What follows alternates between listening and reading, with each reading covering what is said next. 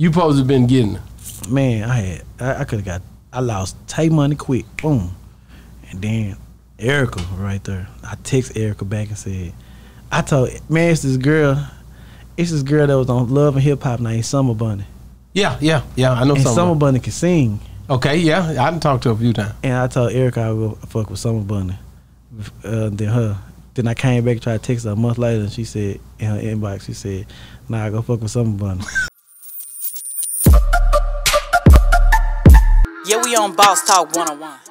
I gotta say this though, because a lot of times I hear you say Tay Money, I hear you say Lil Earl, and you talk about the Dallas scene, but you never mention Erica Banks. Why is that? I be forgetting about her. Cause I was like, why you don't never mention Erica Banks? Yeah, she don't show me no love. She don't show you no love, but why should she? She don't know you, do she? Yeah, I can show you my text. I can show you my text message right now. I fucked up. You supposed to have been getting her. Man, I could have got. I lost Tay money quick. Boom.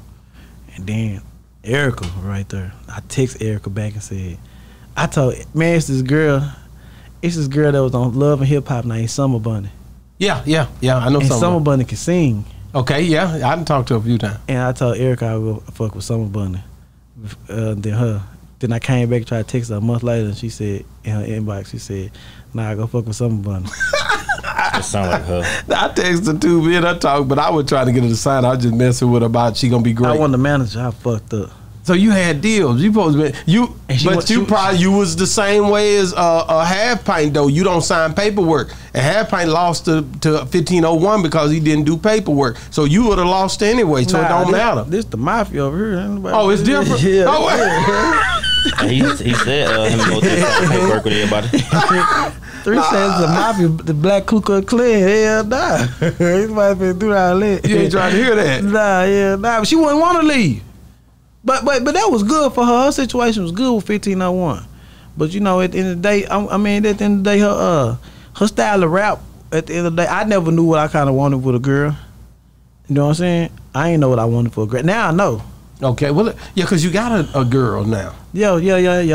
What's her name again? Pink Pressure. Pink Pressure. Yeah, I be too hard on her, man. And, you know, sometimes.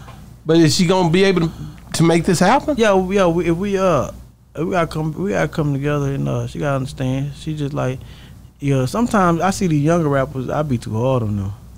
But when she got pregnant though, did that slow things down? Yeah, because I would never let nobody pregnant go to a club meal or put them in harm's way, because anything can happen. Now you just lost 2 people. You know what I'm saying? I get it. Baby in the West Coast. So, at the end of the day, I would never did that. You know what I'm saying? And right now, like she be she want to move with me. She want to move around with out of town. Yeah. Try to promote herself. But, it's all about timing.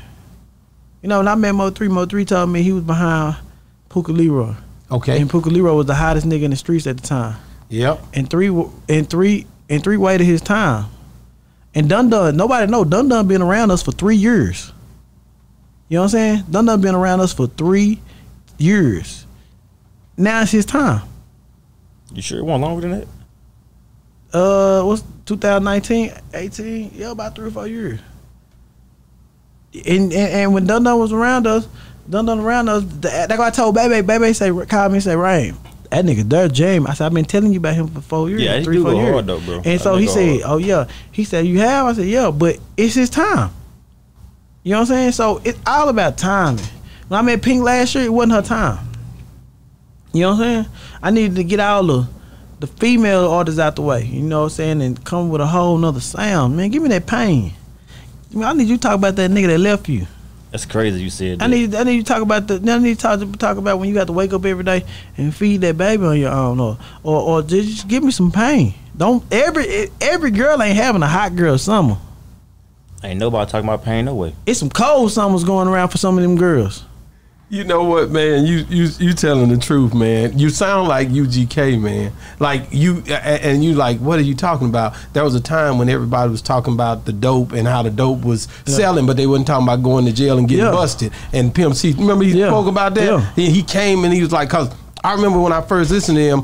Now they got me running from the feds. At any rate. Oh no, it was good. Yeah, just make sure. But anyway, man, when you think about what you did, what you're doing, it's the same thing. You're saying don't just talk about we having a good time, or don't talk about, talk about the pain. My biggest thing was 3 when I first met 3.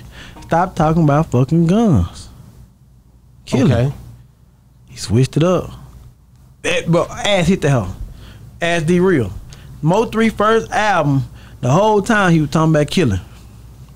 It was the album full of killing, shoot 'em, gang, guns. If you want to learn about guns, go listen to Mo 3 first album, Shot as One. It was straight killing. Yeah, it sure was. Yeah, the whole thing. When I first Mo 3, the whole thing, I kept telling him. That's what made me like him so much. Yeah, 3. You can't talk about that. That second album, do you know what I had to do to keep my lights on? I'm gonna take him to church. He changed it up. You know what I'm saying? No love. He was still rapping fast, but he started making hits that people can grow with. Not just everybody ain't no killer. Yeah, we on Boss Talk 101.